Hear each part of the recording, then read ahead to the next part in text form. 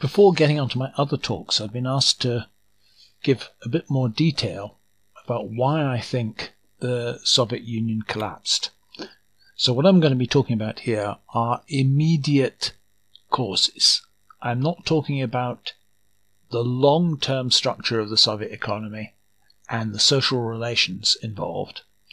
That is subject of other talks which on the web have already appeared, but will in the day school be given after this one.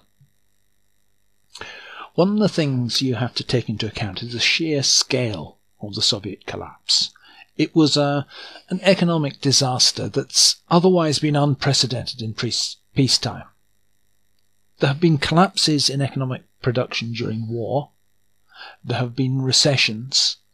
But what happened was that the world's second superpower was reduced to the status of a minor bankrupt economy with a huge decline in industrial production and also a huge decline in living standards as measured by the most fundamental measure of all, which is the number of people dying. Here we see on the bottom line the Soviet death rate declines rapidly from 1939 to the early 60s, then rises somewhat. Now, why did it rise? Approximate causes often given are a rise in the level of alcoholism and the rise in the level of occupationally caused diseases.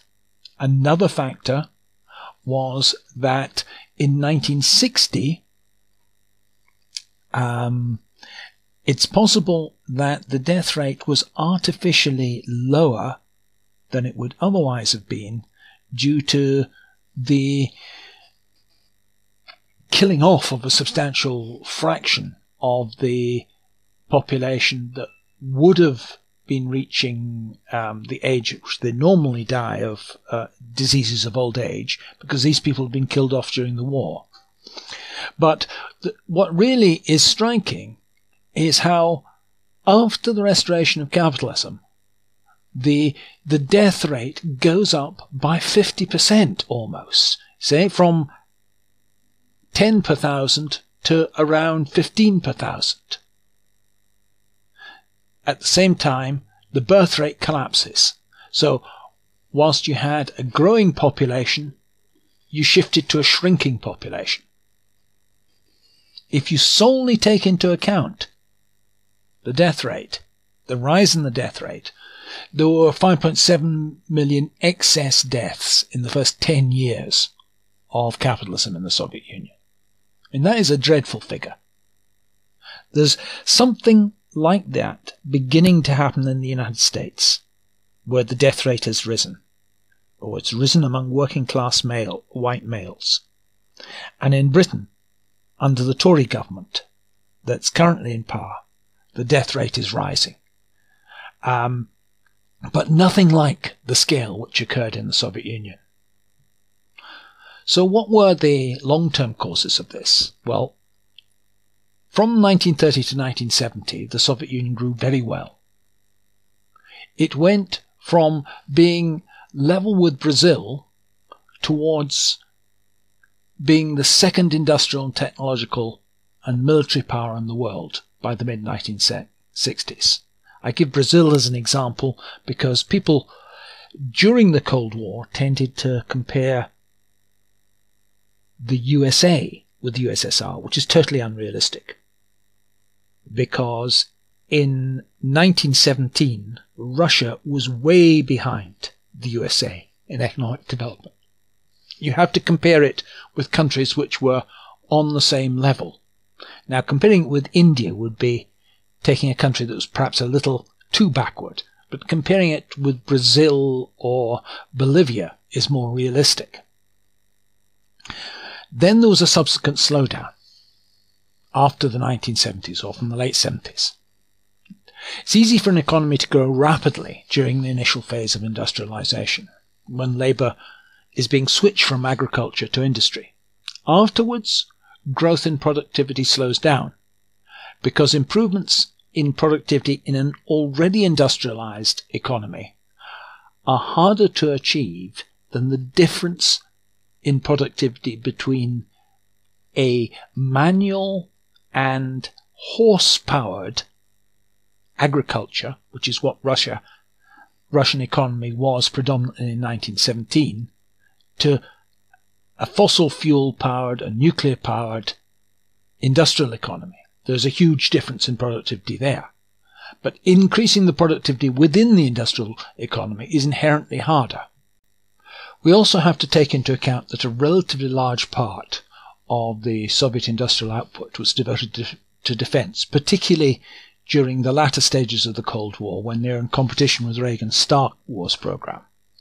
And if you've got skilled engineers working on this, they're clearly not working on developing new products and developing new techniques of production.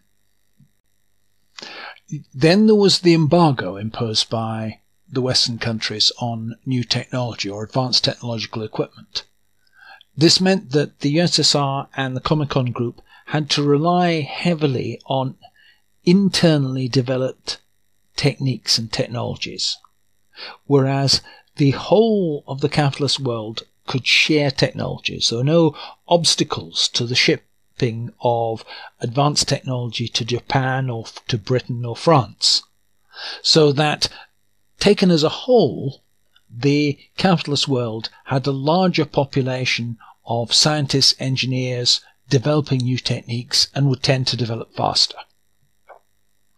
Beyond that, though, there was a waste of labour in the Soviet Union. It certainly didn't use labour as efficiently as in the USA or West Germany, for example. Now, in one sense, the USSR used labour very effectively. It didn't have any unemployment, and the proportion of women in full-time employment was very high. But for a developed industrial economy to move with the times, it has to be able to transfer labour to where it can be most efficiently used. A capitalist economy does this by maintaining a pool of unemployed. And that's inefficient at a macro level because the unemployed are not producing anything. But it does mean that new start-up enterprises can be established relatively easily, drawing on this pool. But I think there's something beyond that, because all that had happened is that Soviet industrial growth had slowed down to US levels. The US had experienced relatively slow growths, 2.5% a year, for decades without a crisis. And indeed, if you look at the figures for working class living standards, in the USA they stagnated from the time of Nixon onwards, whereas in the USSR, between the time of Nixon and the time of Gorbachev, they were still rising. The difference was in the position of the intelligentsia and managerial strata. In the USA, since the 1970s, nearly all the rise in national income has gone to the top 10% of the population. Whereas in the USSR, income differentials were much narrower, and therefore this slower rate of growth of overall national income meant a slower rate of growth of the intelligentsia, which to them seemed intolerable stagnation, both compared to the rapid improvement in living standards they'd seen during the 50s and 60s, and also compared to the rising living standards that the equivalent strata that they identified with were achieving in the USA or in Germany. Now, that wouldn't matter by itself were it not for the fact that managerial strata, technically educated strata, were disproportionately influential within the USSR. The USSR was notionally run by the Communist Party, which was notionally a workers' party. But being a worker included technical and managerial staff. They were treated as workers. And a high proportion of its members were drawn from the most skilled technical and professional employees. Party membership was highest in this area.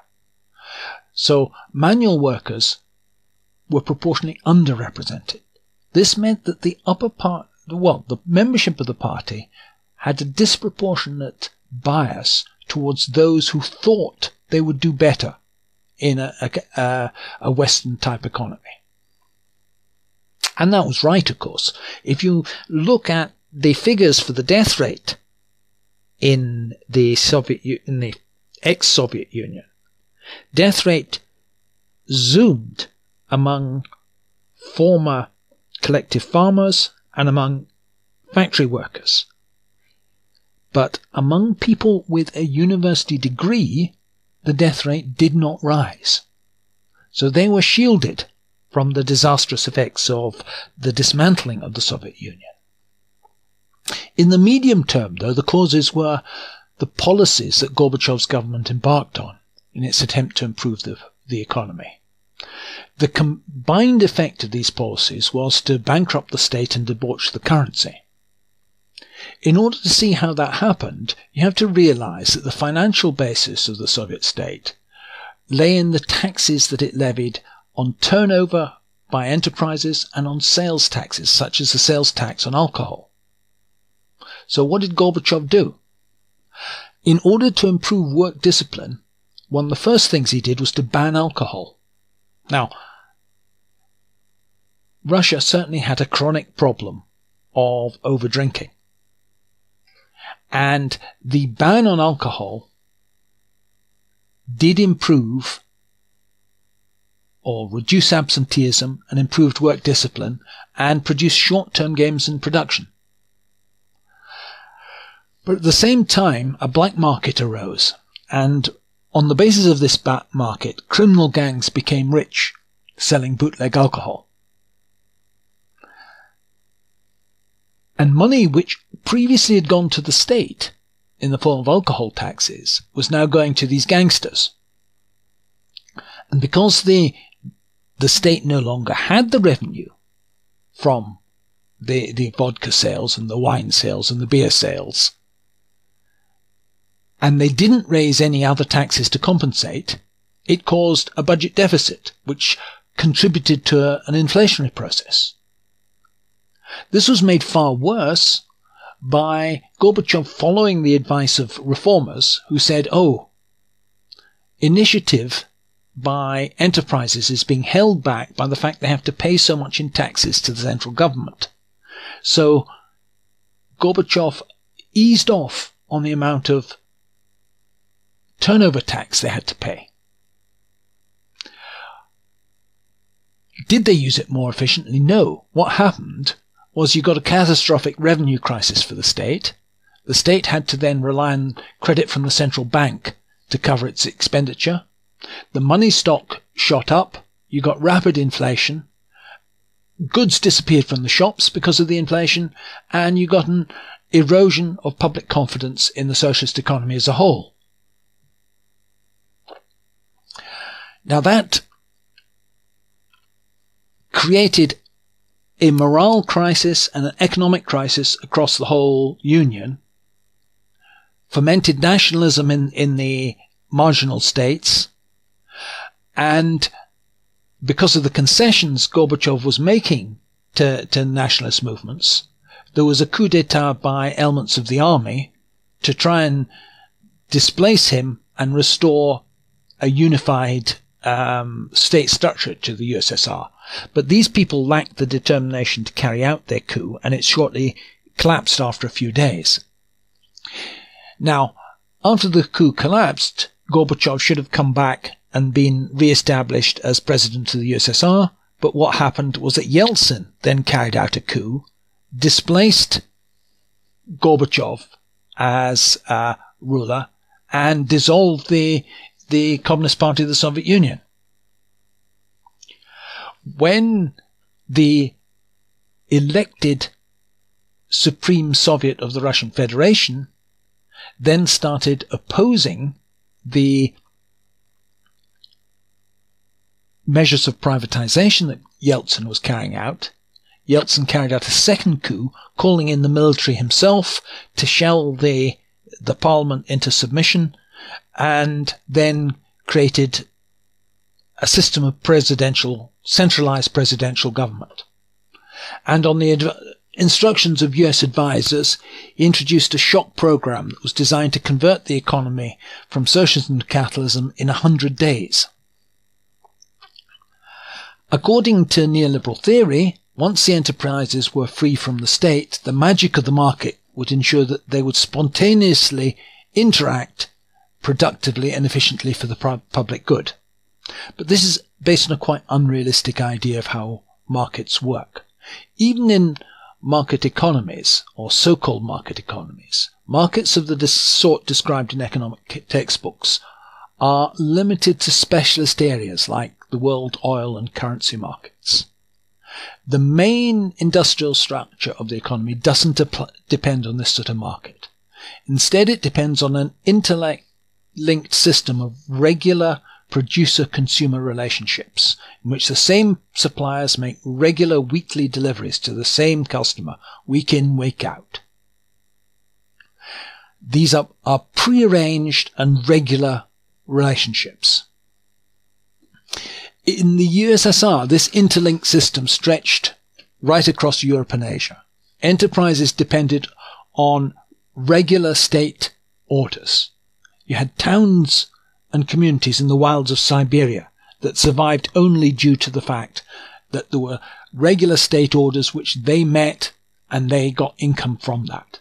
When the state was too bankrupt to continue making these orders, once it could no longer afford to pay wages, and when the planning network was dismantled, what occurred was not spontaneous self-organization, which is what liberal theory said would happen, but instead a domino process of collapse. Without any orders, factories engaged in primary industries closed down. Without the supplies of components to secondary industries, the secondary industries could no longer continue production, so they closed down. So you got a rapid and destructive cascade. Industry after industry closed down.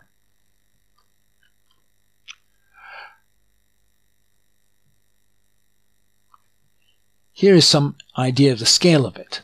This is 13 years after, so it allows some time for a recovery. But 13 years after 1990, total output was only 66% of what it should have been. Oil survived well because the economy shifted to being an oil exporter rather than an industrial economy. You can see that light industry had fallen to 15% of its previous level, machine building to 54%.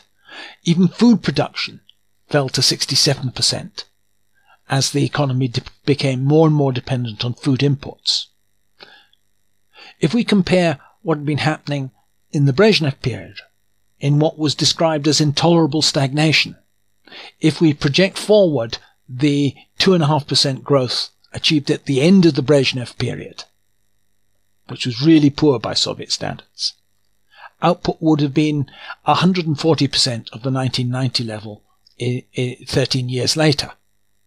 The net effect was to leave Russia with less than half the industrial capacity that it could have expected from even the poorest performing years of the socialist economy.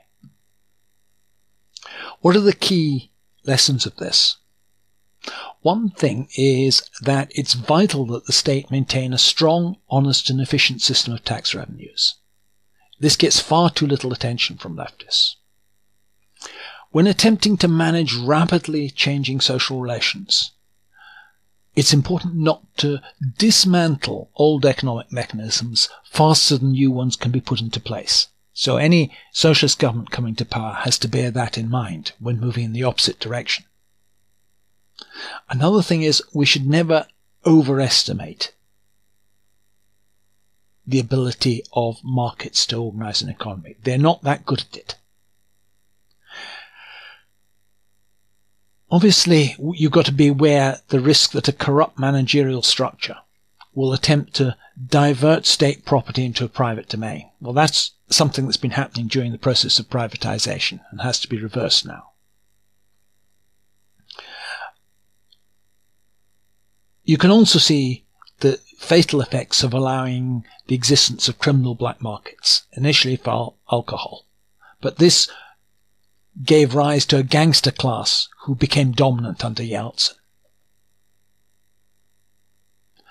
And until you can actually phase out money by introducing a system of labour accounts, which can't be done until you've nationalised the whole economy, it's very dangerous to allow rapid inflation to take hold. That is a mistake that, for example, that the Venezuelans have also made.